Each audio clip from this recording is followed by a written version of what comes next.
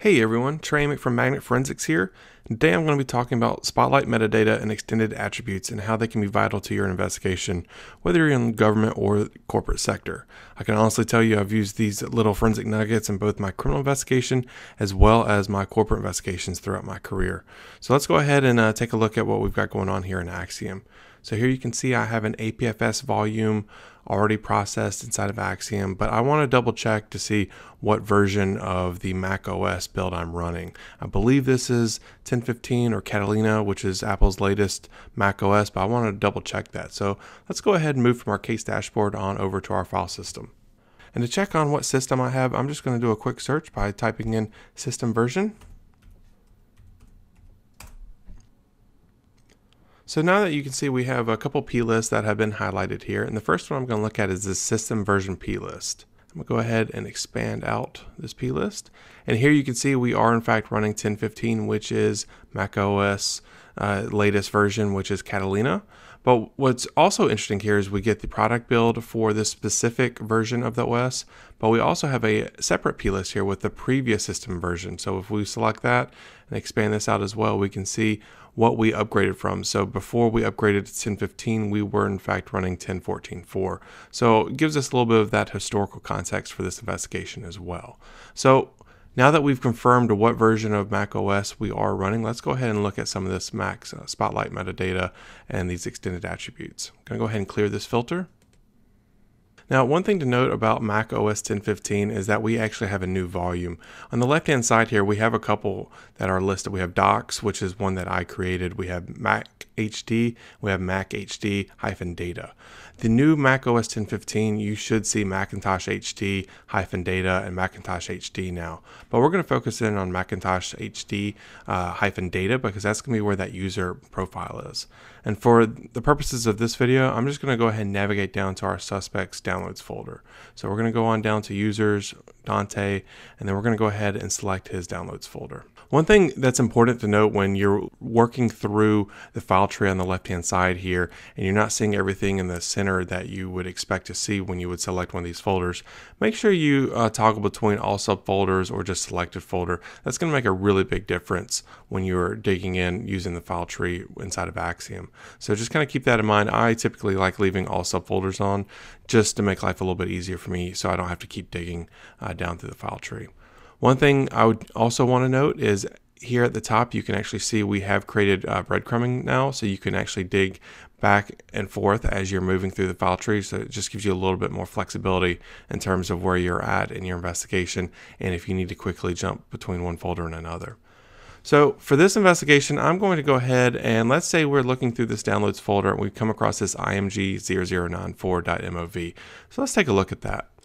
And I'm going to go ahead and break out this panel so that we can really get a good view of what's going on here. And if we hit play, you can see it looks like there's a video at a club or a bar. But let's see what we can see in terms of the metadata. And when we look at the details panel here, we can see we have a .mov extension, which we already knew by the file name. We get some basic information from created, access, modified, and we also get date added along with the MD5 hash. All good information, but I feel like there could be potentially a lot more information that we could have about this file. Now that we've looked at the details panel and ran a quick preview of what this video was, let's go ahead and keep scrolling down. And as you can see, we have the text and hex, which is typical of any forensic platform at this point. But we also have this new field, this APFS metadata. Let's expand that out. Let's kind of walk through some of this. So here you can see we have the spotlight attributes broken out, and we can see things such as this is labeled as a QuickTime movie. We can see obviously the KMD item kind, which is once again a QuickTime movie. We can see when this date was added. So we're getting additional timestamps now that we can parse out that spotlight metadata. And we can see this was added on April 26, 2019. We get the logical size here. We can see the display name. We also get the media type, so we know this has video and sound as well. If we keep going down, we can see we have the duration, so 6.5 seconds. We can see the profile name of HD and that it was recorded in 1080. We can also now, we're getting some really good pieces here. We can see the KMD item where from. So we can see Dante Grimes, Dante's iPhone 6S. So now we know that this video was shot on iPhone 6S. We can also see the Latin long. So we now have GPS coordinates that can go along with this. And as we keep going down, we can also now start to attribute where this video came from and how it got on the system, because that's what's really key about this. Is as forensic investigators, we want to tell the story of a file and how it moved onto our system and potentially off our system. And here you can see KMD item user shared receiver transport is com.apple.airdrop. So it looks like this file was airdropped to this computer. We can also see the handle. So now we have a separate iCloud account for Dante Grimes, and you can see when that information was shared along with the sender handle and the receiver and sender names. So some really good information in there that can be absolutely critical for your investigation, and be that you need to prove that they were in possession of a particular file, but how it got on their system. And this is going to be where you're going to want to look for that information. If we keep going down, we can see extended attributes here, and we have the com.apple metadata, the KMD item where froms, and we have the com.apple quarantine. And if we select either of these are just going to be simple links. And when we do that, we can see here, we can break out that information. So we can see it was shared via sharing D, which is typically going to be airdrop. But what's important too, if you note here, we have this. Now this is going to actually be the quarantine event identifier for this file, which is absolutely key. When a file is transferred onto the system, it's going to go into the quarantine events database. Now we have the actual identifier for it in that database, so we can cross-reference it to make sure it is in fact there and confirm the timestamps of when it hit that quarantine database. So let's go ahead and do that now. So let's remember 4FF for our quarantine identifier. I'm going to hit OK here. And let's go ahead and see if we can find that file when we hop over to the artifacts view. We actually have a specific artifact designed for the quarantine events database down here on the quarantine files. And let's go ahead, I'm just going to sort on application. And since we know it said sharing D, now we've found all of our sharing D pieces. And sure enough, when we look here, we can see here's the 4FF that we were looking for. We can see the quarantine date, which is 4/26/2019 at 6:38. And when we start looking here, when we start scrolling over, we can see, sure enough, there's the sender's name information, and we can get some really good information that way. So definitely keep that in mind when you are looking at these different pieces of evidence and where you can cross-reference that to really lock in your information. So let's go ahead, since this is important, let's go ahead and add a tag here, because we're going to want to add that to our report. From here, let's go ahead and go right back over to File System View. So we've looked at this file, we've identified where it came from, and we've identified that it is in the quarantine events database. So let's go ahead and just bookmark this file. This could be important for our investigation. Next, let's look at another file here. We're looking through his downloads folder, and we get down to a torrent that might have piqued my interest, and I want to get a little bit more information about this. So let's go ahead and expand this window out once again. Here you can see we get a quick preview, kind of the breakdown of what's going on inside of that torrent. And when we look at the details panel here, once again, we can get the logical size, we get the file extension. Based on the file name, we can see it's probably going to be Kali Linux and a build of that with inside of a VM. But let's go and see what else we can find here. And if we go down to the APFS metadata, we can see we do have some really good information here. We have the date added, so we know when this hit the system.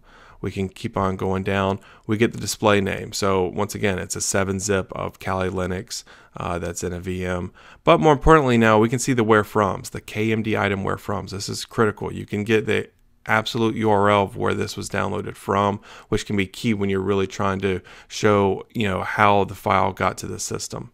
If we look down a little bit further, we get some more extended attributes here. And if I open these up, start with the com.apple.quarantine, we can see that it looks like the application Opera was what was used to download this. And then just like before in the last file, we had that quarantine event ID that we can cross-reference here as well. So we can see this is 5FF. So we can go ahead and double check that as well. But before we do that, let's go ahead and look at the com.apple metadata where froms. And when we look here, sure enough, that binary plist, we can see here's that URL that we've already parsed out, but we can show you that raw data so you can confirm that on your own. And when you highlight it, obviously you get the ASCII down at the bottom for the decode. But since we've already looked at this information here, let's go ahead and just confirm in the quarantine events database that this was in fact downloaded and added into that database. So we've looked at the com.apple quarantine, we looked at the where froms. Let's go ahead and just confirm once again like we did last time by jumping over to our artifact view and looking in that quarantine events database that this file is in fact there and that the quarantine events database is showing the same information that we saw here. So I'm going to go ahead and collapse this window, Here you can see we've once again already sorted, and we are on our Opera artifacts that are being downloaded from Opera. Here once again you can see there's the quarantine file identifier with the 5FF, and as we look to the right, since I've selected it, you can see the package name, you get the file identifier, here's the download URL and the original origin of this file. So now we can really explain exactly, they used Opera to navigate to this file path, they downloaded the file, and that's where it was residing inside of his downloads folder when we found it. Keep in mind when you are working these investigations, if someone is using a mixed environment where they're using both Mac and Windows, if they happen to move some of these files from the Mac environment over to an NTFS or FAT volume, a lot of this really good metadata is going to be stripped off because NTFS and FAT don't really understand what these KMD itemware froms and those different types of pieces like that, what they are for. So they just strip those off of the files. So just kind of keep that in mind. If though the suspect is in a mostly Mac environment where they have an iPad and a Mac and an iPhone and they're moving files back and forth very easily, a lot of this metadata will stay appended as it's moving across the platform. So it's really good to be able to track that information, and as it's being moved, being able to identify potentially where all it's been for your investigation. Hopefully this helps. Once again, thanks for joining us, and we'll see you next time.